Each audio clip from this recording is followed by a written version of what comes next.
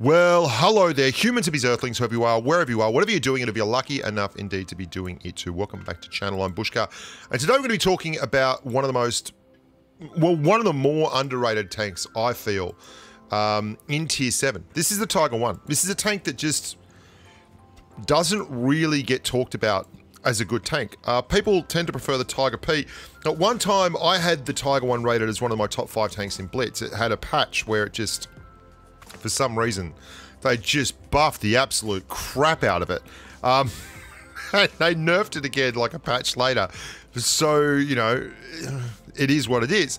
But the Tiger 1 is a tank that I think is really, really important. If you can drive the Tiger 1 well, you're a good player. It's a good way of, if you can get this tank and learn how to make the most out of it, there are a lot of tanks that then can be driven, if you know what I mean. It's a really good training tank. Now, I'm going to do another video on training tanks. One of my patrons, Anders Clint, had a chat to me about training tanks the other day and how, just long story short, there's a lot of tanks in Blitz that if you use them at lower tiers, they're excellent tanks that speak very much towards their higher tier counterparts. Like there's certain tanks, some of the German, like the DW2 and all that kind of thing, that you use them at low tiers and they can have a playstyle that replicates higher tiers. And the Tiger 1 is a tank, I think, that has a lot going for it that isn't really talked about and actually relates quite well to higher tier tanks.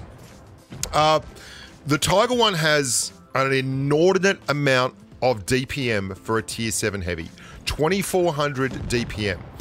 It has just crazy mobility for a tier 7 heavy. You can get the hull traverse speed on this thing up to about 50 degrees. 50 degrees. That is really, really good. In terms of top end speed, well, I mean, you'd think heavy tank, top end speed, it's not going to be all that good. You wouldn't really, well, you'd be wrong. It goes 44 kilometers an hour and it gets there pretty damn quick for a heavy. And it is a heavy tank. It's got a 1450 hit point health pool. It has, what's the side armor on the Tiger? Let me just quickly, I think it's 82 millimeters on the side, which you can easily get up to 300 plus millimeters if angled correctly, and means you can side scrape the thing. The frontal armor is weaker than a lot of heavies at its tier, but it's still enough that if you run into, like this thing shreds medium tanks. Even when they fire APCR, you can easily have frontal armor if you're just slightly angled that's up towards 200 millimeters, while holding about 200 millimeters on your side armor as well, coupled with a very hard to pen turret when you're jiggling it around. And like mediums expect to be able to get around you in this tank. They just do not realize that this thing is one of the very best, most fun heaviums to drive in the game. It always boggles the mind for me that the Tiger 1 is this, it's like a big fat medium tank, right? But in reality, in real life, we all know that the Tiger 1 was like a breakthrough tank that was a monster. It was just enormous. It was so huge and it got swarmed by loads of smaller, lesser armored vehicles with less firepower. And that's how it got drilled out, you know, like this is not the Tiger 1 that you see in the storybooks or in the Hollywood movies.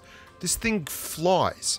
This is coming out of the spawn here and doing 44 kilometers an hour with all this traverse. Now, the other thing is it's got gun depression. It's got 7 degrees of gun depression, okay? Now that might not sound like a lot to you.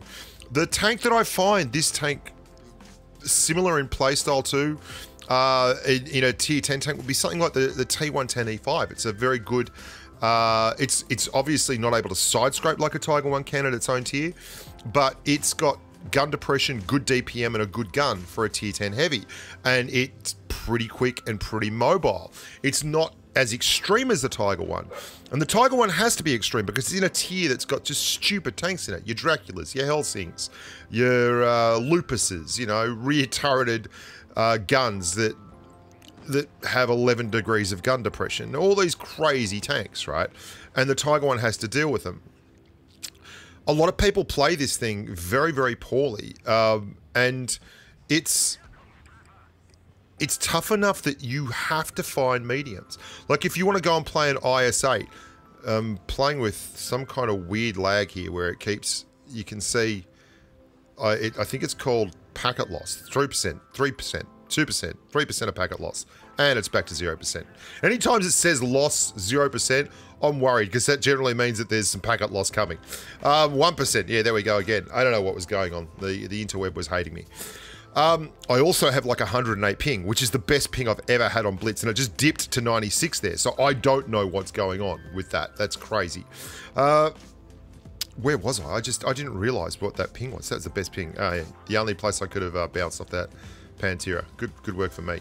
Where the hell was I? Yeah, the tank needs to be sent out to bully mediums, but when things get tough, you can angle this thing down a heavy line.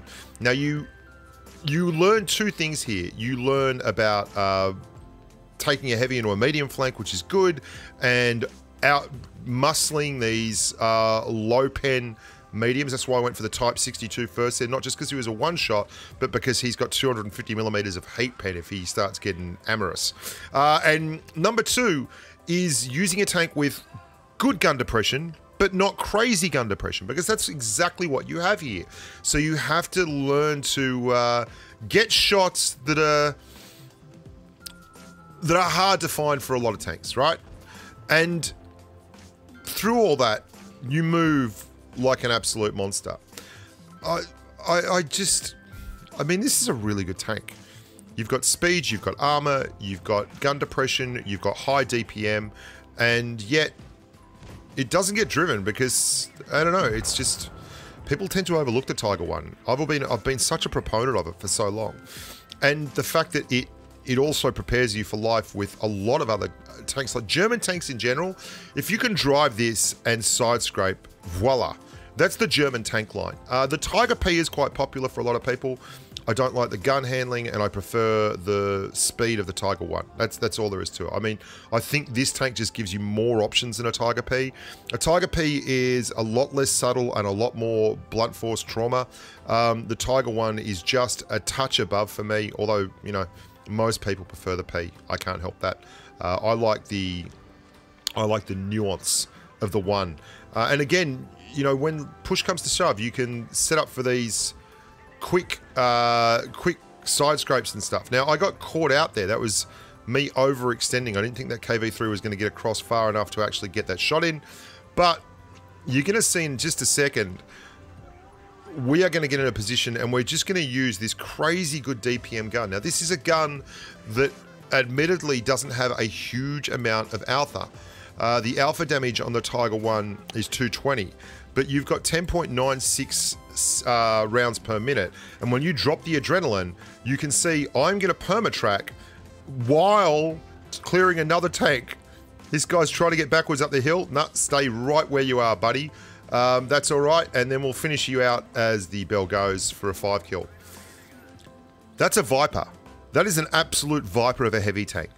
I was angled there, so if he pushed up, I could still hold an angle and not get penned. You can take it down the one line on Fort Despair against same tier tanks, and it will do wonders. It's a really good vehicle that just gets completely overlooked. And if you want to train for something else, like side-scraping German heavy tanks like Mauses and E100s and things like that, this is a great place to start because it's an unforgiving tank. If you over-angle, you will get penned.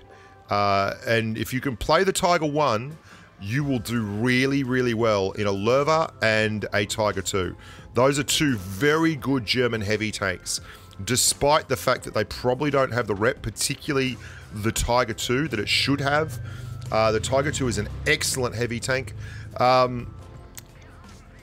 You know, the thing is, a lot of these tanks people whinge and bitch and moan about, and they just don't know how to drive them. If you can take this thing and turn it into a tank that you can actually side scrape with, and you know how to hold angles with, and you can see me grinding it around so that I can get that angle, there we go, then you're going to be a much better tanker for it. Just, it's a very, very rewarding vehicle. And I love it. I think it's very nice to drive, and I think it's able to fulfill a lot of roles in the battlefield. And when you learn how to drive this thing, you'll just be a better tanker overall. Fast, deadly, violent, full of aggressive, tiger-like homicidal tendencies.